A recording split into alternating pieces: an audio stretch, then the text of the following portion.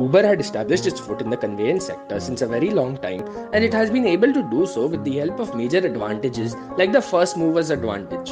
When it first came into the industry, it was the first taxi service which was just a tap away and established a precedent that everyone should profit from the app, including the customer and the drivers, and of course, the company itself.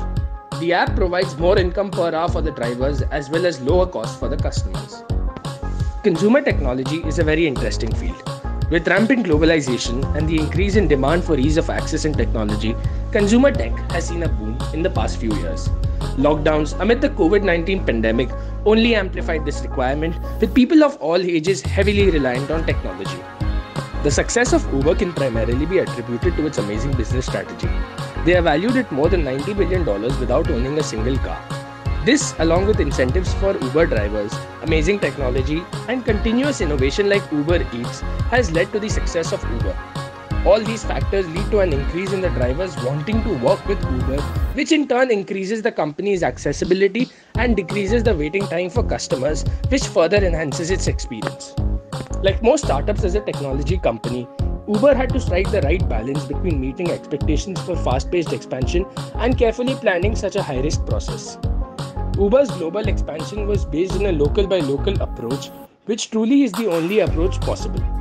With this, Uber frequently offered first-time promotional coupons, both through in-app sign-ups and partner promotion codes.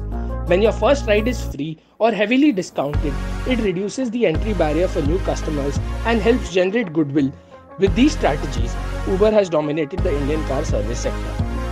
Uber, the famous app-sharing company, faces legal action in several cities around the world. Uber is heavily concerned with scrutiny under antitrust and competition laws in India, trying to avoid issues like haphazard legalization, which were imposed on its rivals like Ola. Systematic corruption and cases of bribery are also a major concern for Uber. Uber also fears that its pricing model, including dynamic pricing, will likely continue to be challenged, banned, or limited in emergencies and even capped in certain jurisdictions following a court order in 2018. The future of self-driving seems to be quite bright. Self-driving cars are much more efficient, and their smart technology also helps in decreasing emissions. The initiative for self-driving cars has been taken by Tesla, which has been showing good progress in the field with its Model X and Model S Roadster. Furthermore, other car companies like BMW and Audi are also launching self-driving cars as concept cars. Uber has been progressing at a nice rate and plans to launch its self-driving cars in areas which have good weather and well-established roads. Uber will be using Advanced Technologies Group to modernize their cars.